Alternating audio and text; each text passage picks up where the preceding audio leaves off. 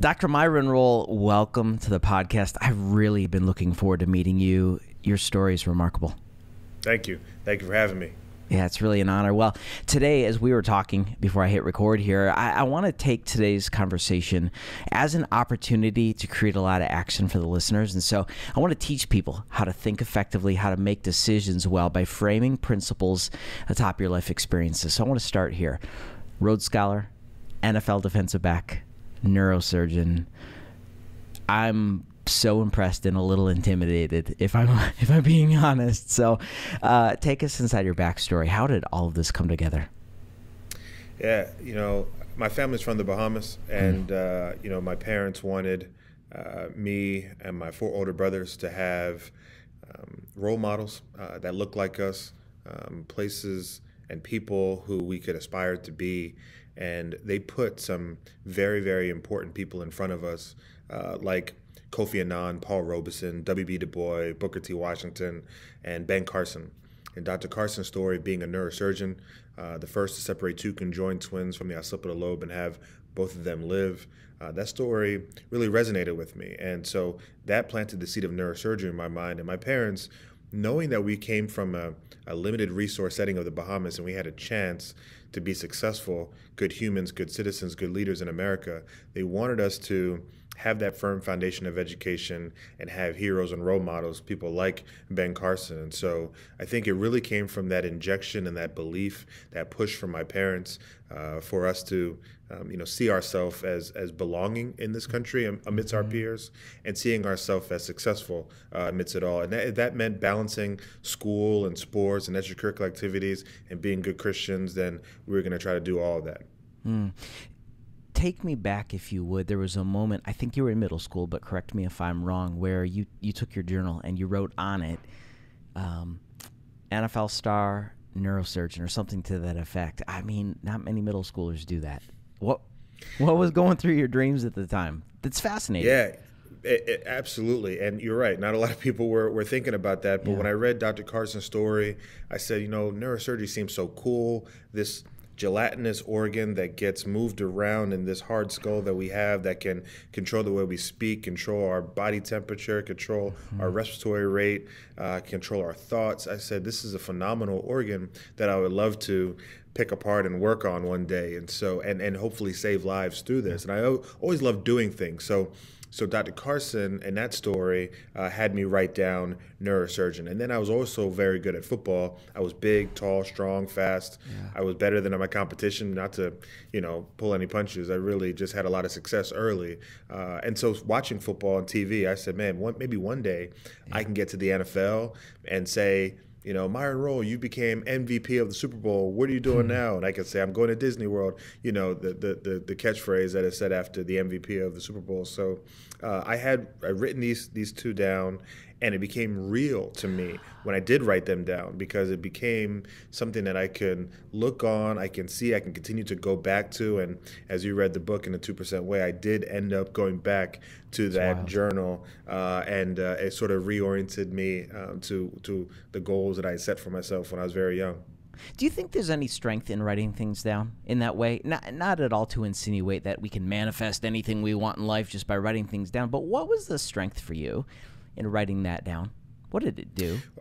I think there is strength in writing things down, and not to get too neuroscientific, but we have this motor strip that's in our parietal lobe, and the left motor strip controls our right side of our body. I'm right-handed, and so when you have to actually do this high-level cerebral thinking of, coordinating the muscles and activating the muscles to, have this pen or pencil in your hand and then putting it on paper and then forming sentences, all these processes working together. It's a lot of biochemical and pathways sort of moving at the same time. And so you are expending energy to do this. When you write it down, it becomes sort of a real tangible thing. You pick up this paper and say, this is the work that I've produced. These are the words that I put together, and maybe these words can come alive because now it feels more real instead of like an abstract thought or an idea that's just floating in some ecosphere. So I do believe there is purpose behind writing dreams and thoughts and tasks down, and I've committed to that routine since then and even to this day. I had no intention of asking you this, but because of your profession, I'm intrigued, and I was wondering, could I ask you just a question about neuroplasticity and neural pathways? We can change our mind by changing our thoughts, and there is physical restructuring that happens in the brain. Can you walk us through? I'm just thinking about breaking habits, creating new habits, setting goals. What really happens in the physical structures of the brain when we rewire our brain? When we think differently, like Scripture talks about? Absolutely. It's a great point, and something that I enjoy, especially in patients who have to relearn how to speak, relearn how to walk, relearn how to do some of the activities of daily living after some major insult to their brain, whether it be a tumor or a bleed or a stroke. Your neurons, you have billions of neurons in your brain, and you have these axons that connect cell bodies, transfer and signal information one cell body to the other, and those things happen so fast, so quickly, and over again. But when you have a part of our brain that either let's just take, for instance, you have a patient who's got an injury, an insult to the brain. The neuroplasticity of our neurons that are alive, that are near where that insult happened, they start to take up, almost like they compensate for the loss that they see to their neighbor to the left of them. So when they say, okay, well, you to the left of me, you neuron, I spoke to you before through this axon connection, but now I'm not speaking to you anymore because you've lost oxygen or you've died out or you got infected or whatever, you had an insult. So I'm going to take over your role where you used to help produce speech. I'm going to now learn that and take that over.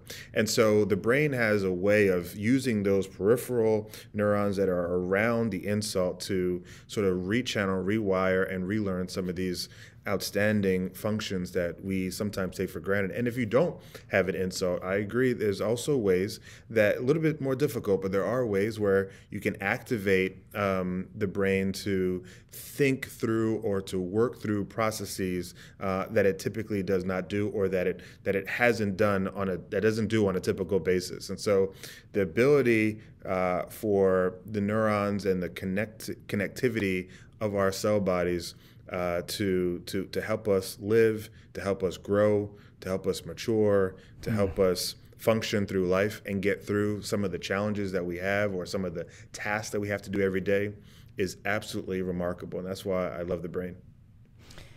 I'm so fascinated by this conversation specifically because I am such a proponent of saying that transformation from the inside out beats self-help.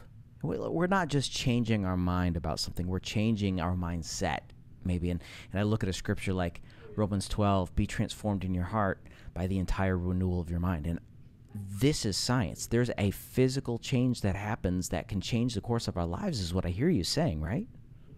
Absolutely, absolutely. And it's a powerful organ. No offense to the heart, which keeps us pumping. It's our pump. Sure. It's our motor. No offense to the liver, the kidney.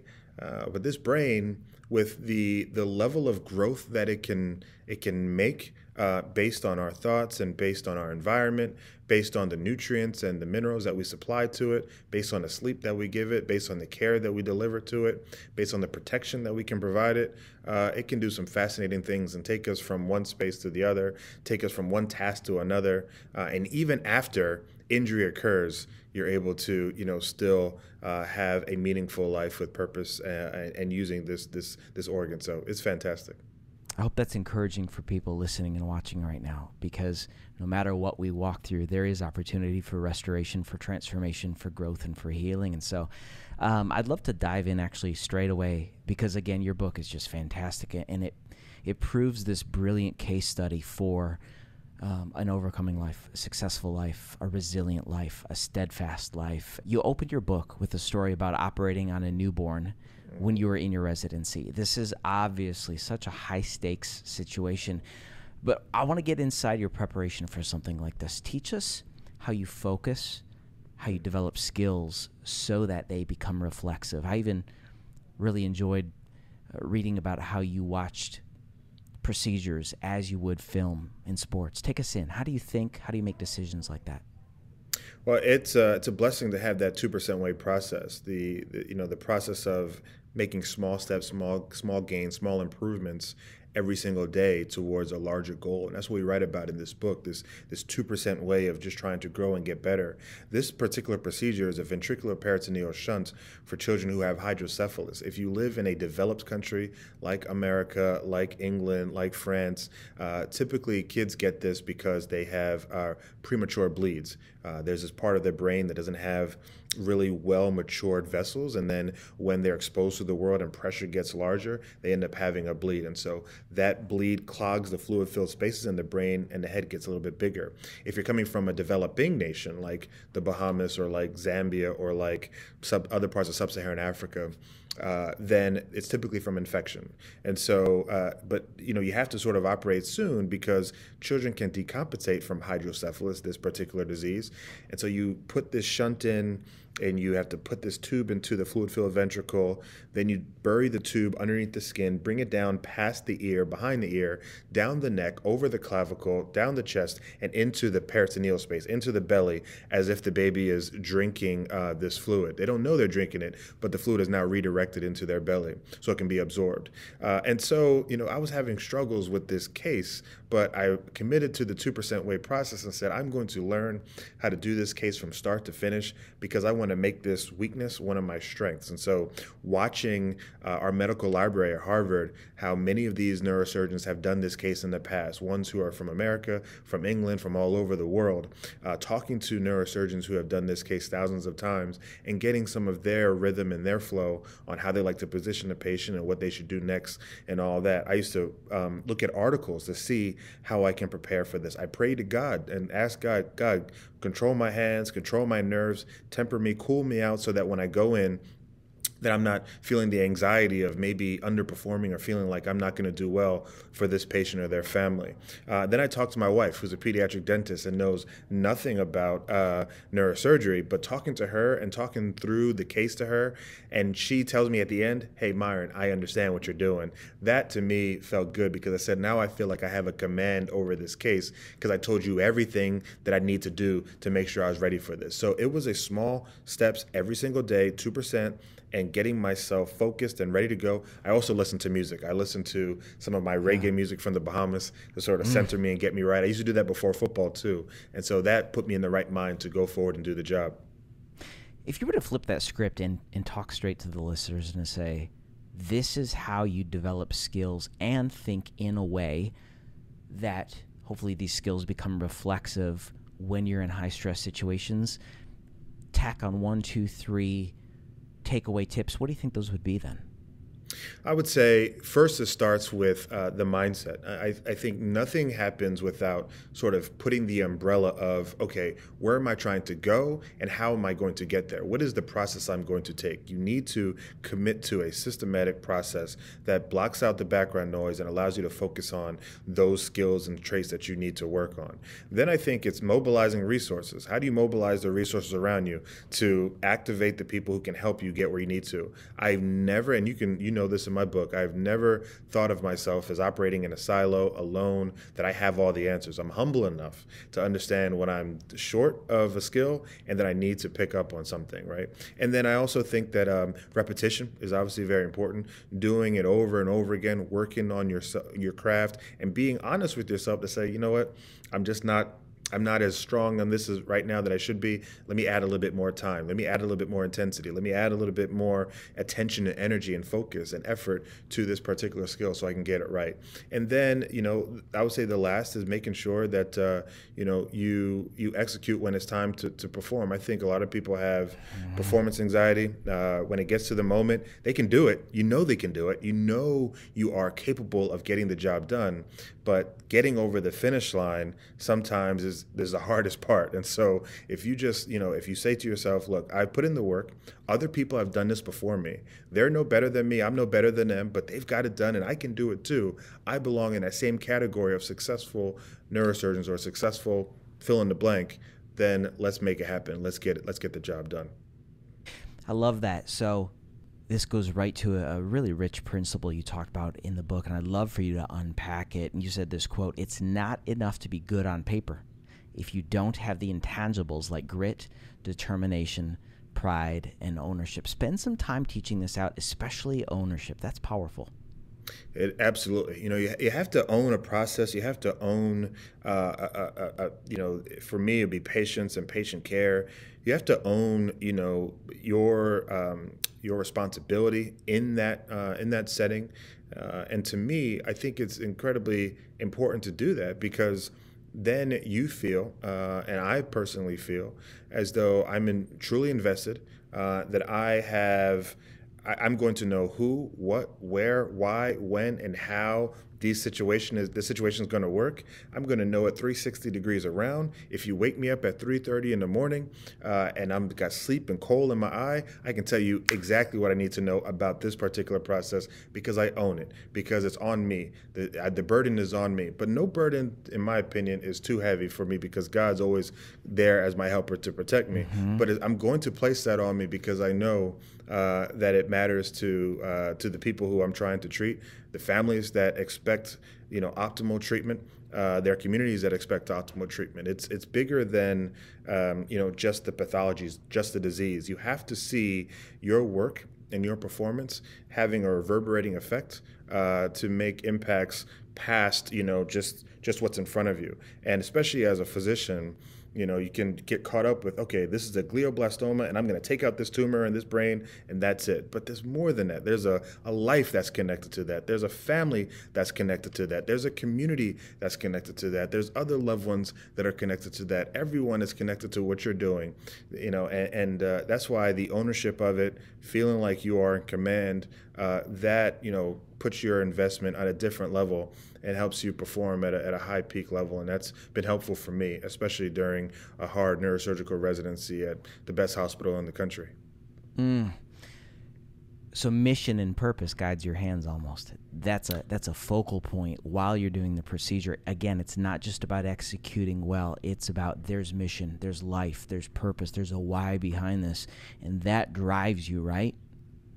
Absolutely. It definitely drives me. And I think working on the brain is unlike any other discipline or subspecialty in medicine because you realize that these people who've come to you maybe a day earlier were outside walking their dog and enjoying, Sunday tea. And now for some reason they had a stroke, they had a bleed, they have a tumor that got so big that caused seizures and they can't drive or they can't walk or they can't feed themselves. And then now you're in this pink organ that's pulsating in front of you and you are here with the blessing and the opportunity, God's grace, to hopefully do something and help this patient. And then you see the recovery process it takes after that. You get a different perspective when you realize that this is a big situation and it matters. There's importance and there's a level of profoundness to what you're trying to do, and you're doing it together with a team. You're not alone. You have people help supporting you, but it's beyond just the disease. I think at Harvard, at my particular institution,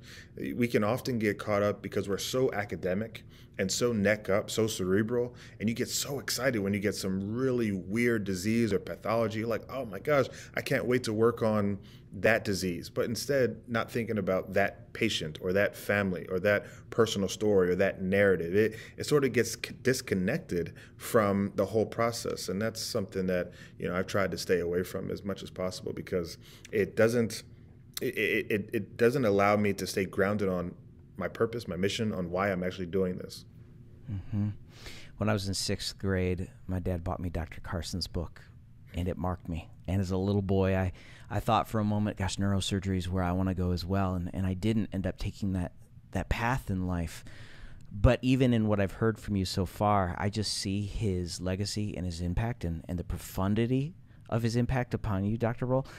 About him, you wrote that he felt sure of his identity and also confronted by those who wanted him to fit into a box that didn't fit him. That was your story as well, right? Absolutely. I talk a lot in this book about the feeling of awkwardness, social awkwardness in certain settings, feeling like your skin is not quite right for the environment that you're in, feeling that your back history and your experience is not quite right for the environment you're in, and seeing Dr. Carson navigate those treacherous waters with his intellect and his skill. And and with a level of civility and a level of grace that can only be bestowed upon you by, a higher power. I said, this is an absolute role model who has done it the right way, and someone who I, consider, a hero in many instances. And for me, going from the Bahamas, 95% black, to a suburban town of South Jersey, where it was mostly white, and hearing racial epithets quite often, and going to a high school that was rich and prestigious, where I'm coming from a home that for 8-9 years of my childhood, we struggled with keeping lights on and keeping the water on, and had to ask for money and all these different things. We came from a little bit of an impoverished situation, and then going to Florida State University, where now I am amidst players who had dreadlocks and gold teeth, and were connected to street and gang life, and I'm something a little bit different than them. And then going to Oxford, where I'm a bit of a jock and standing outside of that circle of academicians and that very, very intellectually rich environment. And then going to Harvard, where again I feel like sometimes you're coming to Boston, you're a black physician, you got scrubs on, and in your patient's room they tell you, yeah, leave, you can take my food because I'm done. And I'm like, no, I'm here to be the part of the team to take out your brain tumor. And so there's those elements that have hit my story, hit my life. And but at the end of the day, I said to myself, this journey is too important. It matters to me. It matters to the people who look up to me. To allow those misgivings or that discomfort to stop the progress going forward, and committing to that 2% way was a part of how I mitigated that. We'll talk about the sort of the architecture of the 2% way here shortly. But when we were talking about how do you maintain focus, how do you develop reflexive skills, you were talking about being driven by mission, by purpose, that this isn't simply an operation, this is a life. I want to thread that through and just fast forward a little bit. Before you started at Florida State, you're sitting in Bobby Bowden, Hall of Fame, legendary coach, Bobby Bowden's office. And in a matter of words, he said to you, Myron, this is less about you becoming a great football player. This is more about you doing what? Becoming a big person, if you will. I don't remember exactly what he said, but I was marked because the first question he asked you was, what was your favorite Bible verse? And I was marked by that moment when I read that. And I'd love to hear, again, what does it mean to be developed from the inside out so that you have the ability to stay focused through all these obstacles? Take us in wherever you'd want. Yeah, Coach Bowden was a devout Christian. God rest his soul, rest in peace. He just passed away not long ago. He was different than the other coaches that I think recruited me around the country. I had 83 scholarship offers and was ranked the #1 high school football player in all of America. And so attending all of these different college campuses, they would sell you on graduation rates or sell you on the amount of first rounders that were chosen from that school and from your particular position. They would sell you on the ability to play on ABC or ESPN every Saturday, get all the big time games where everyone's watching. They would sell you on these things. But Coach Bowden didn't even start there. He didn't even talk about that initially. He wanted to talk about me developing as a leader, as a human, and being a devout Christian, knowing that I was a Christian. He had this huge Bible on his desk, and he said, pick out your favorite Bible verse. I went to Hebrews 13:6. The Lord is my helper. I will not fear what man shall do unto me. That verse just gave me comfort, knowing that God's not this sort of like, super far up being, far extending being that doesn't walk with me daily. He's my friend. He's right next to me. He's with me as I go through the ups and downs of life. And we spent 30 minutes just fellowshipping, just talking about Christ. He basically took me to church before talking about X's and O's. My parents felt comfortable with that. I enjoyed that. We all felt that if we went down to Tallahassee, Florida, that we could become a better leader, a better Christian, a better human, and then, obviously become a good football player. Football was going to take care of itself, but we needed the assurance that Coach Bowden and others around him were going to be committed to my growth and my development, and that's absolutely what happened. I appreciate Coach for that. Well, let's turn this into a principle for my friends joining us today, and let's talk about turning down the noise of distractions, because as you said, you had a ton of public attention turned your way pretty quickly after ESPN named you the #1 high school football recruit in America. get this, guys, ahead of both Matthew Stafford and Tim Tebow. Now, again, here's the principle I want to teach. How do we turn down distractions to make sure we are making great decisions, not simply good decisions? Here's the example. You could have signed with USC in a heartbeat. There was allure. It's LA. The notoriety was there. Walk us through understanding and applying that principle of turning down distractions. Yeah, you're right. The LA experience, Pete Carroll, they were winning at the time. The Reggie Bush, Matt Leinart. This was a team that was hot. Everyone wanted to go there. I look at USC of my high school years analogous to what Alabama is kind of now, where every top recruit wants to be a part of that winning culture, that winning program. But I did realize that there were opportunities, even though I was someone who sort of stayed away from the social life and the fast life that maybe other people would. I did understand that, there would be opportunities in a large city with, the glitz and glam, and even what they showed me on my visit, which was sort of a precursor to what I might experience. I mean, they had cheerleaders and they had all these other beautiful women taking me around and like, oh, we know all your story. You're from the Bahamas. And I'm like, how do you guys know that? But they were like doing their deep, intense research on every facet of my life. I said, I'm only a 17-year-old recruit. I can imagine when I get here on campus what it would be like. So the decision to think about Florida State, to think about a school that was going to be committed to my personal goals, that was important for me. I looked at my parents and the people who came before me, understanding their sacrifice for me to have this opportunity to be in America, to play college football for free, get a football scholarship, to potentially be a Rhodes Scholar, to develop as a human and as a Christian. This was not something to become complacent. College wasn't a moment for me to party and just, waste and blow this opportunity. This was a chance that my cousins back home in the Bahamas, my uncles, grandparents would have loved to have, but now I'm here. It's not becoming of me to want to fail them or blow this opportunity. So the decision to block out the distractions, I think, really came from remembering and understanding the debt that I had to repay by being so good and focusing on those goals so much that the noise would be silenced and quieted, and that I can get the job done and go to Florida State with a purpose and leave after 3 or 4 years with the goals accomplished based on, the work that I put in, the blessings of God, my family support, and people like Coach Bowden who walked me through the whole way. Well, you said that your decision to accept the Rhodes Scholarship to Oxford and forgo your final year of college football altered the course of your life forever. Why? Oh, it really did. I was recruited, scouted by the NFL as a first or second round draft pick after my junior season. I had a very good season, All-American. I put my name into this scouting service that underclassmen can, and it sort of come back with some experts to tell you where you get drafted. I called my cousin Myron Rolle up, who played for the Baltimore Ravens at the time, and I asked him where his GM thought I may go. He said probably late first round or early second round, depending on how you run. If you run fast, it could be a first round guy. So that's $7-8 million guaranteed signing bonus money. That's, guaranteed roster spot. That's playing for a long time. That's all the things that I wanted in going to Florida State instead of going to Dartmouth, Princeton, or Yale, right? I chose a Power 5 big school for this exact reason.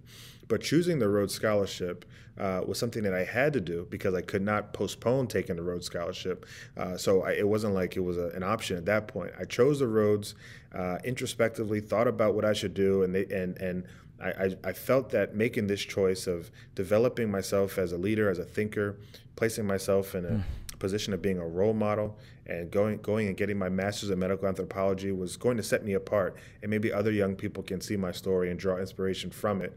And that decision really changed how my athletic career went, because I came back and got drafted in the 6th round, only made $50,000 guaranteed, and only played for 3 years as a backup and a special teams guy instead of being a star like I had been on my other levels when I played football. So that was definitely different. But if I had to make the choice again, I would do it exactly the same way, because I think when I see people now who look at me and look at my story and they tell me that they found inspiration through it, that they've gone for education and they've, had come to a fork in the road and decided to go with their knowledge and intellect before doing something else. It makes me feel like the decision was worth the while when I hear those stories of people who've seen me and who have looked at what we've done and been uplifted by it. I'm really thankful for your perspective in that, but I can't help but think there's a level of disappointment that you have to negotiate with in that. How do you negotiate with disappointment? How have you navigated seasons of disappointment in your life to be able to stay focused? Because obviously today, you're in a successful career, you have a beautiful family, but your life hasn't been without heartbreak, without heartache, without disappointment. What happens when Myron Rolle goes to bed at night and he has disappointment on his heart? What do you do with that? I hurt just like anyone else, and I feel pain. I express my emotions through words with my family, and just try to be as transparent and unfiltered as possible with the people who I know won't judge me for what I'm saying to them at that particular moment. I try to go out and work out and try to sweat it off a little bit, listen to some inspirational gospel music. I have a few favorite artists like Tasha Cobbs and Kurt Franklin and Fred Hammond. That's right. Yeah. So I do these things sort of systematically in this 2% process of just doing a little bit every single day. And then, I do find what's next. And this is, I found this to be helpful for me. When I was cut from the Pittsburgh Steelers and they told me your services are no longer needed because we think that you're going to be successful being a president or a doctor somewhere. You're going to be good. You're playing really well, but there's a guy who's a little bit behind you who needs football. You don't need football. When I hear something like that, I get so frustrated, so disappointed. I do take those moments of feeling like, man, I'm letting someone down. My expectations, other people's expectations are being ruined based on, my lack of being able to stick on to this team. But it slowly moves away based on the fact that I say it's not enough to say, woe is me. I have more to do. And this 2% way process of now moving into my next goal, which is studying for the MCAT and putting all I can into that sort of allowed the disappointment to sort of roll off my back and say, okay, I don't have time, honestly, to think about this to lament, to think about this disappointment. I have to think about getting a good score so I can get into medical school so that I can become a physician so I can truly save lives. And then on the back end, I can be a neurosurgeon who also thinks about TBI and CTE and also helps the NFL as a consultant. So I can get in the NFL the other way instead of getting in as a player. So there's all that I try to commit to, and having family and loved ones around, as I mentioned in the beginning of my answer, being able to talk to them and be very, very transparent and open with them and vulnerable, that helps a lot as well. So the principle I want to just extrapolate from what you said, and for folks listening right now, what I heard you say, Dr. Rolle, is long-term perspective, long-term vision in life empowers us to keep our head down, to stay diligent, number one. Number two, it empowers us to develop grit and resilience when things are hard, when things aren't going our way. And those hard skills of life are so necessary for us to live a life of longevity, is what I hear you saying. Yeah, you're absolutely right. And, I didn't mention in that last answer about going back to my journal where I wrote down be an NFL player and be a neurosurgeon. Crossed off one thing on my list when my mother brought that back to me. And then the next thing was be a neurosurgeon. That was the goal. Let's go. Let's get after it. There's not enough, especially being a young black man where people are looking up to me, to sit back and wallow in sorrow and misery without actually getting up and moving and keeping myself activated to move to the next chapter of my life. That would be unbecoming of who I thought I was as a role model and as a leader to my mentees. Something else that I think was important in the moments when I failed or the moments when I fell short of what I ought to do was the learning that I got after I separated from the moment, maybe about a month or so later. The learning that I took from that experience. What did I get from my NFL time? Yes, I look at it as a failure because I didn't play as long as I wanted to. I didn't make the Super Bowl. I didn't make the Pro Bowl. I wasn't a starter. I didn't, wasn't on every single highlight on ESPN. But what did I learn from that moment? Well, I learned that I had some great friends. I learned that I know how to compete.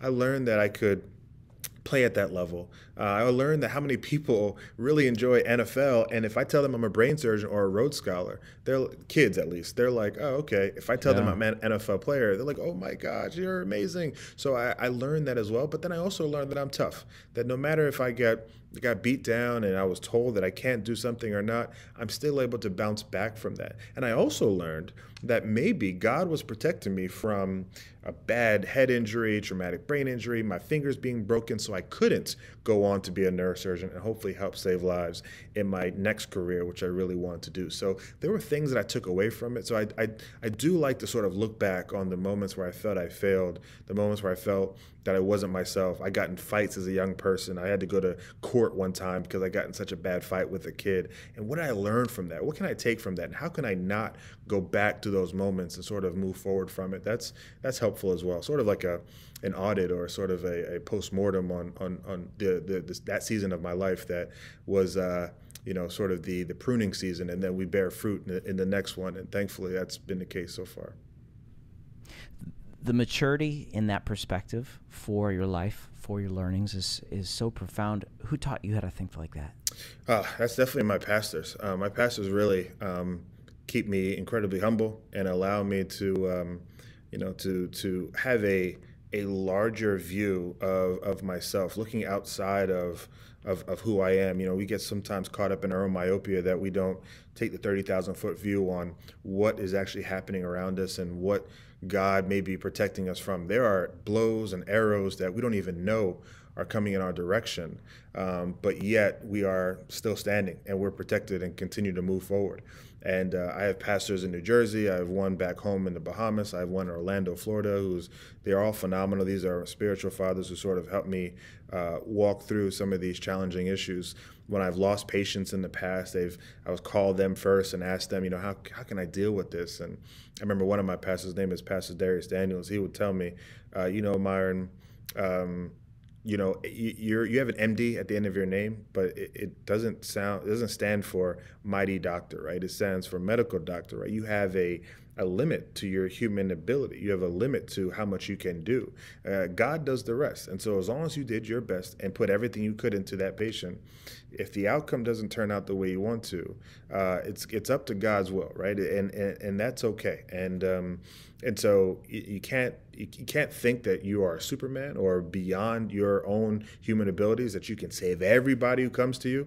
That's impractical. That was my first patient, so I thought I would never lose a patient. I'm not going to do it. I'm so good. I'm so talented. Oh, I'm at Harvard. Oh, everything's going well. People love me when I'm operating.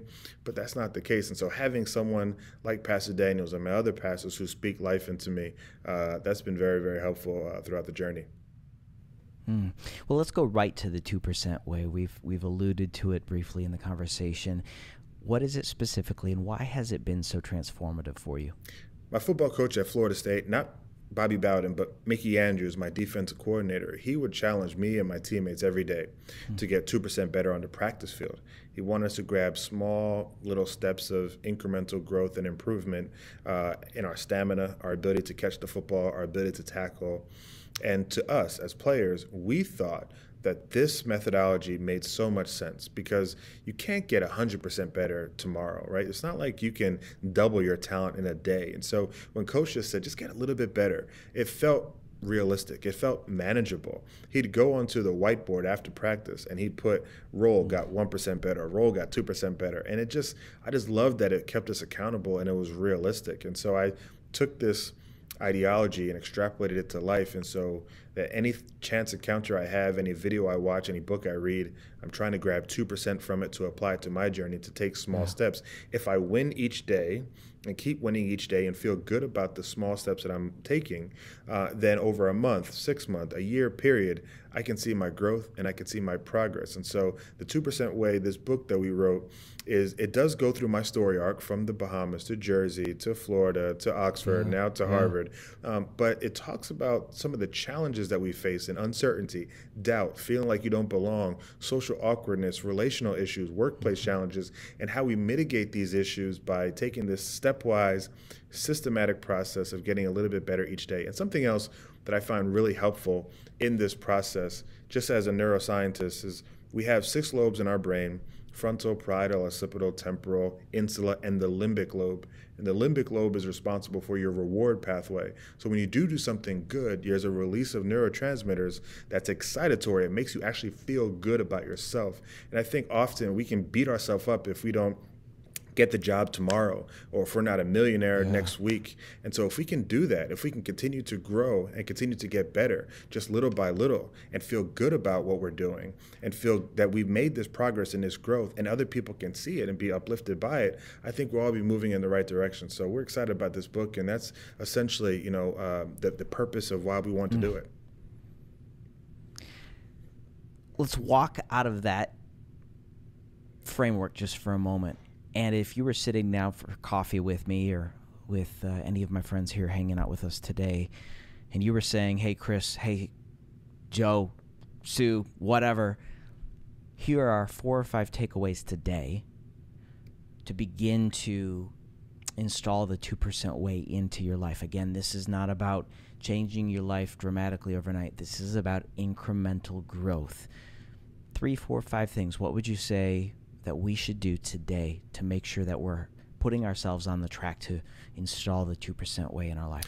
Yeah, I'd say first is, finding a task or a goal or a challenge. It's not hard to find things that we want to improve on or things that we find difficult or things we would like to attain in life, right? Finding that goal. The second thing I would say is finding an accountability buddy. I enjoy having people that can look into your journey and say, objectively, you're getting better. I'm seeing your move.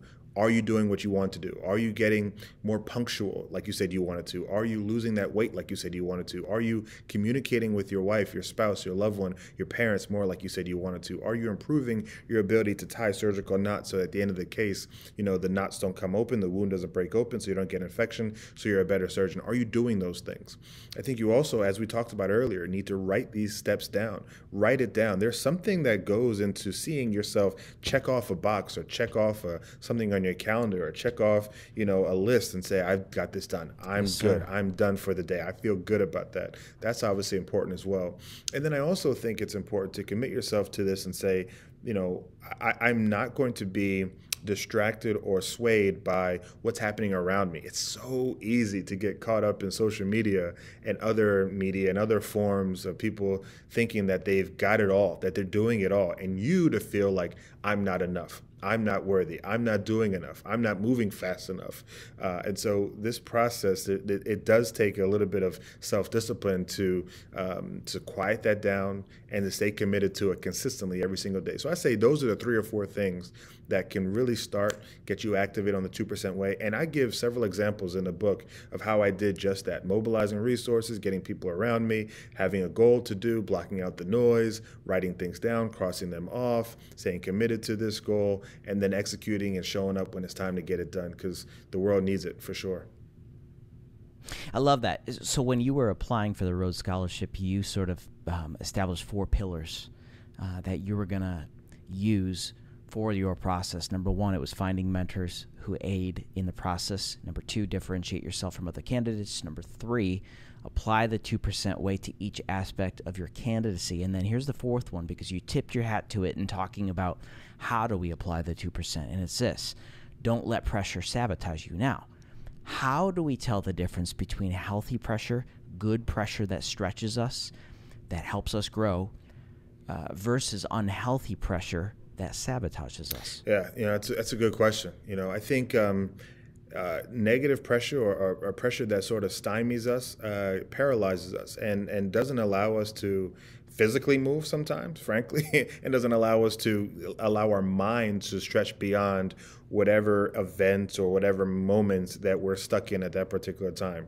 There's also the physical manifestations of stress that we also understand as scientists, right? The increase of cortisol levels that could produce lack of sleep, that could produce acne, that could produce different body odor, that could produce, mood lability and frustration, that could produce hunger pains and other issues in that respect, could produce headaches. High cortisol level is not something that we typically, matter of fact, when we see that as physicians, especially neurosurgeons, we start thinking about things like pituitary tumors and, adrenal adenomas and all sorts of things, because it's not normal. It's not a natural physiological process. And so when we do stress ourselves and we do have that elevated level, we start to see the body change, even weight gain or hair growth is sometimes in different places. So that stress to me is something that's clear. It's known. We have to sort of be able to identify it and stop it from happening. I think the good stress, I think that good pressure, that good feel of like, yeah, you know, somebody moving behind me and pushing me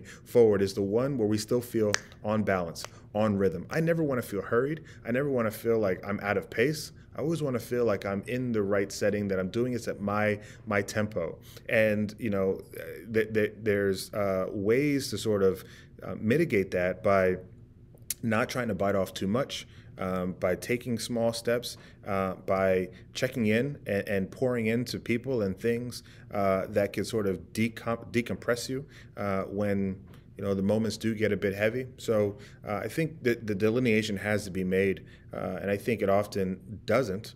And that's why you see some people spiral out of control when trying to move through life, especially during challenging seasons of their life.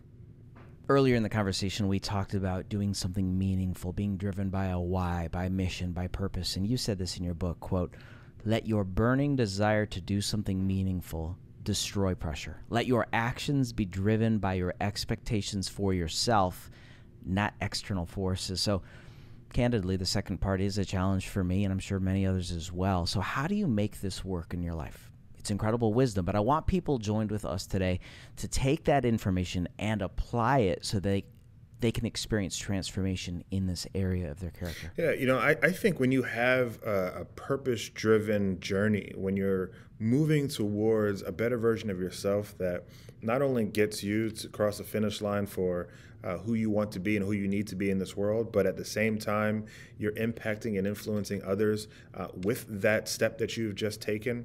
I think to me, that is the ultimate repayment, as I mentioned before, the repayment for the sacrifices that people have made before us to be here. It is about service. Life, and to me, I look at this Bible verse in Matthew 25:40, "Inasmuch as ye have done for the least of these, my brethren, ye have done unto me."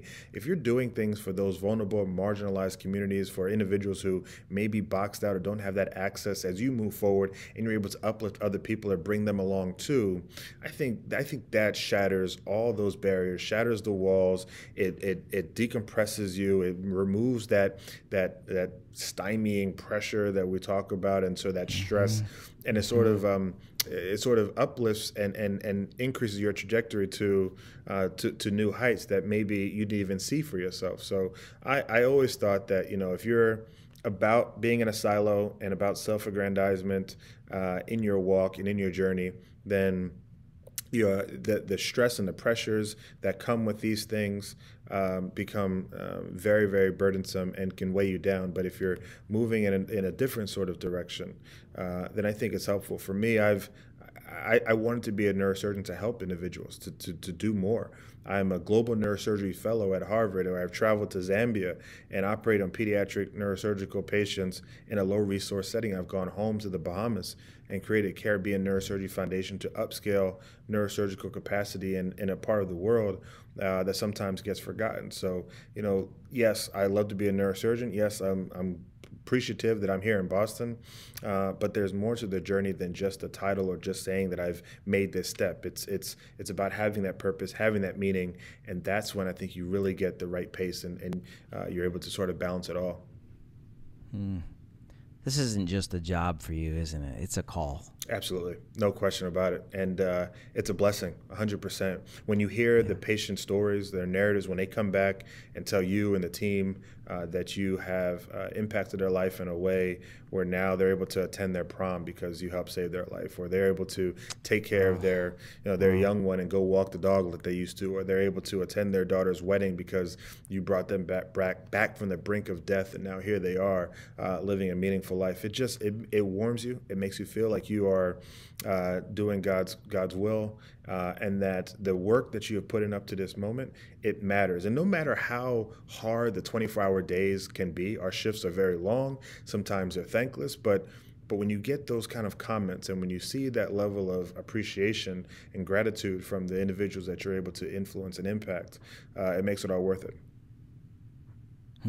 Your dad repeated a phrase to you growing up: "Your life is not your own." What did that mean to you? I mean, what mindset did that establish for you about purpose as you grew up? Yeah, the life not being your own was not so much that I wasn't here to think about the things that can keep me safe and keep me whole, but it gave me a perspective to look outside of my own fulfillment as the primary target or the only thing in life, right? The sort of the solitary achievement that could happen is what I can get. Let's move the angle and the fingers from this way and move it out, because you will get more fulfillment and more lasting joy and more enduring sort of uplift from helping others achieve as well, right? If you can all do it together and you can all move forward, then as a team, as a unit, as a community, as a people, if you can represent something bigger than yourself, you leave that impact that is indelible and that lasts for a long time. And I think my daddy saw potential in me. He saw what my future prospects could be. And I think he wanted to hardwire my mind to think about life this way and to make the decisions, especially the hard decisions, with that in mind. We would be foolish to think that we can build our lives by ourselves. And back to a moment you had actually with Dr. Carson in person, which is so remarkable.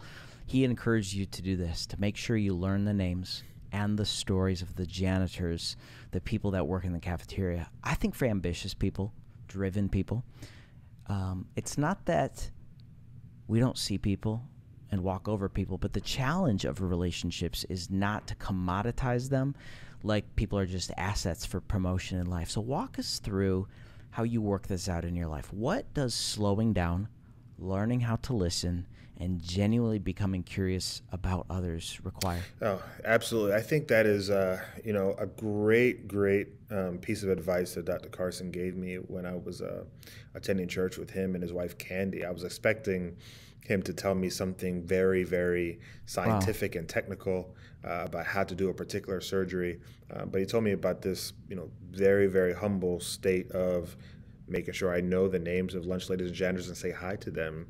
And for me, that makes things very real. And I'm going to be very, very honest with you, because I want to be transparent in this particular moment. At my hospital, Mass General, most of the people who do work those service positions, food, transport, materials management, clerks or checkout clerks, most of them look like me. And most of them came from environments that I've come from.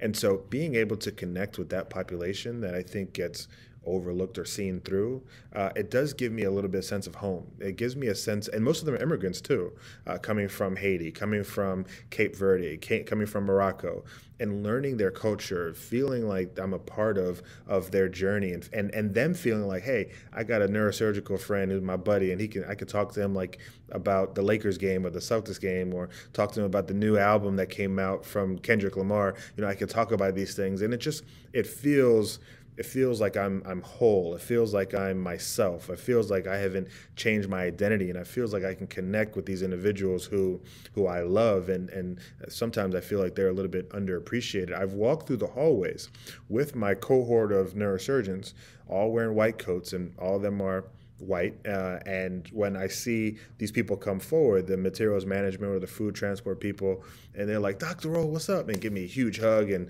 daps and everything, and then my colleagues are like, "How do you know them?" I said, "Well, I talk to them. Like, I spend time and talk to them. You can get to know them too. They're great people." And so the shock in their face that I had this level of relationship with these individuals was telling enough that we sometimes don't do enough to connect with individuals who we think can't do anything for us, or we think they're, not in our purview. But for me, it matters. It's important. And Dr. Carson's advice still rings true in my temporal lobe, my memory, so I know it at all times. I love it. I love it. Dr. Rolle, we all experience failure in life, but the challenge for many of us is to get out of our heads. How do we get out of our own heads and stop obsessing over either perceived failure or actual failure? Like, we beat ourselves up on the inside. And honestly, I'd love to just kind of take this into the neurology of this, the neuroscience of this. So take this wherever you'd like. Yeah, I think a lot of it has to do with what we see and what we compare ourselves to. It's just the comparative principle where we just try to juxtapose our life with someone else, and especially someone in our age group or someone in our social circle or someone in our generation.